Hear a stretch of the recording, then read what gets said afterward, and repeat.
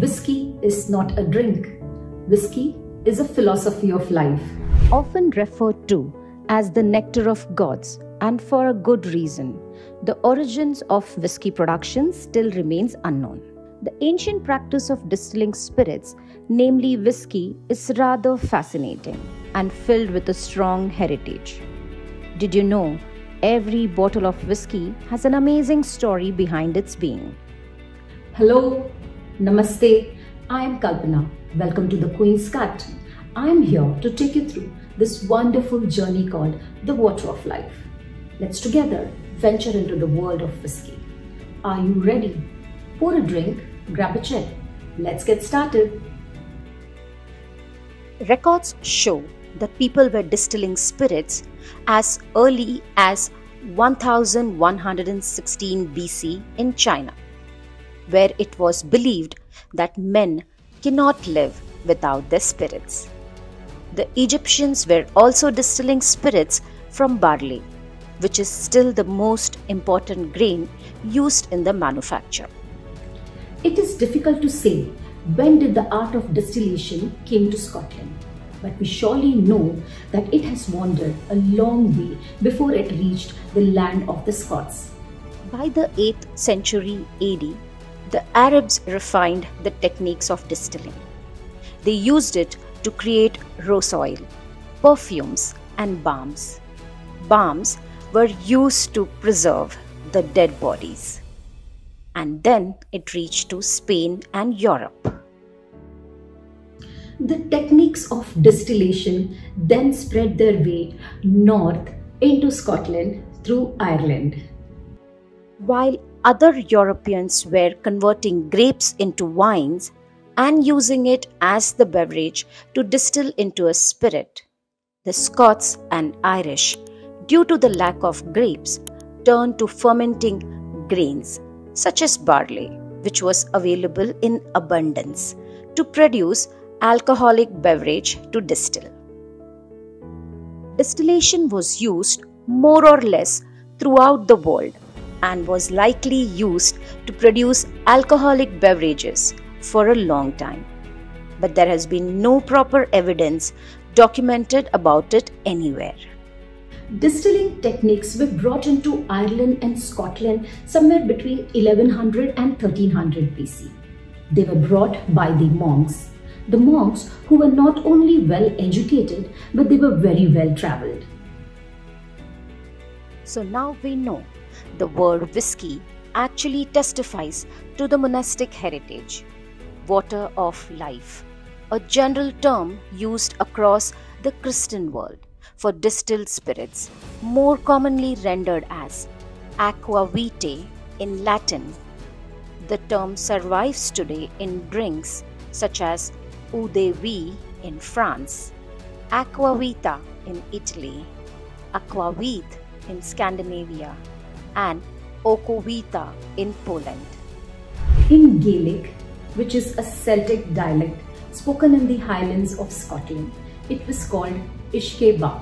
The earliest mention of whisky in Ireland comes from the Annals of Clone MacNoy, an ancient Irish book of history which attributes the death of a chieftain in 1405, taking a surfeit of aqua vitae at Christmas. That simply meant that the chieftain died due to consuming a lot of aqua vitae, which is the alcoholic spirit. In fact, there are a few pieces of written evidence showing that kings and the royalties had great liking for this drink and were often involved in granting supplies to monks for the distillation of whisky.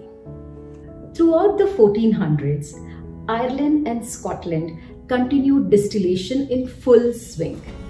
Whisky was bought, sold, and consumed regularly. The whisky distillation remained with the monasteries until King Henry VIII of England dissolved the monasteries. Between 1536 and 1541, to secularize the whisky production, sending all the monks out into the general public. During the Renaissance era, whiskey was very potent and not diluted, and could even be dangerous and fatal at times. Prior to being barrel or cask aged, whiskey was most typically consumed raw, straight from the still. The aging of whiskey in the cask was most likely discovered by accident during the 1800s. During the 19th century, a blight caused by phylloxera insect destroyed the entire wine harvest in the Cognac region of France, with Cognac supply being hugely affected in England and Scotland. Spanish sherry was imported as an alternative. As it was not cost effective to ship the empty barrels back to Spain, the Scottish distillers seized the opportunity to buy these barrels, which were of a very higher quality than the vessels that they were previously storing the whiskey produce in. Around this time, the first ever licensed whiskey distillery made its debut in 1608, the Old Bushmills Distillery, which was licensed in Northern Ireland, making it the world's very first official whiskey distillery. In 1707, the Acts of Union merged Scotland and England, creating Great Britain, after which the taxes on malts and whiskey distillation rose dramatically, leading most of the Scotland's distillers either to shut down or operate underground forcefully. Scotch whiskey was hidden under altars, in coffin, and in any available space to avoid the government excisemen. Lots of Scottish distillers who were operating from their homes started distilling whiskey in the night. The reason? Darkness hid the smoke from the stills, and so whiskey was also referred as moonshine for a very long time. At one point, it was estimated that over half of the Scottish distillers were all operating illegally. What is true, however, is that whiskey has a long and proud tradition of being distilled on the sly. There was a distinction between Parliament whiskey, which was distilled under license from the Crown, and there was Poaching whiskey, which was distilled under license from no one, perhaps God himself. Throughout the storms which battered the legal Irish whiskey industry over the centuries, small-scale poaching distilling proved much more robust. As per the records, in 1779, the number of licensed distilleries in Ireland dropped to just 20 from more than 800 illegal stills. It may sound shocking to hear the distillation of whiskey in Scotland and Ireland was illegal until 1823, when the United Kingdom brought illegal production to an end, and they gave Scottish and Irish distillers an option to legalize their operations by paying a nominal fee. And this brought more improvement in the distillation process, which included the introduction of the coffee still or the column still, which is till date used to produce in most of the American whiskey.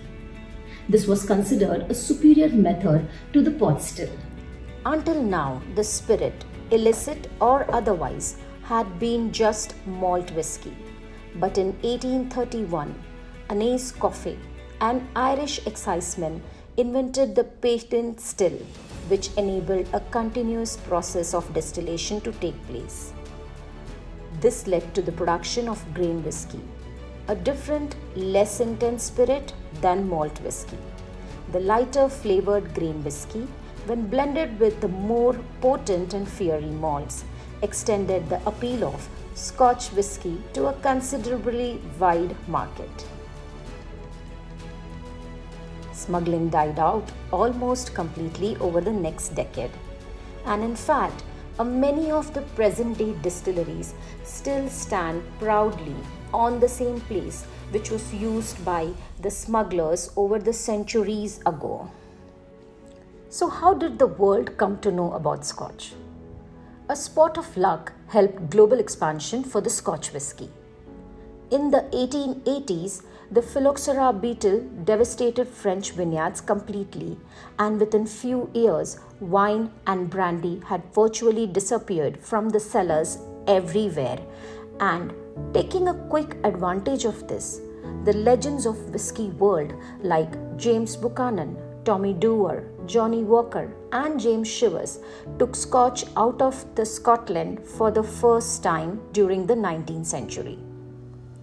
Using their entrepreneurial skill, they took whiskey out to the British Empire and far beyond, creating an enduring love of Scotch from Hong Kong to Hanoi, Sydney to San Francisco, Montreal to Mumbai, Cape Town to the Cape Verde Island. By the time the French industry recovered from the phylloxera, Scotch whisky had replaced brandy and wine as the preferred spirit of choice. The export markets that they built are the foundation stone of Scotch whisky's success today. It's time that we raise a toast for the unsung whiskey heroes who created this beautiful elixir of life for us. Slanche, I hope that you enjoyed this wonderful journey of whiskey history. Thank you for being with me on the Queen's Cut. Until next time, cheers, and remember to drink responsibly. After all, whiskey people are good people.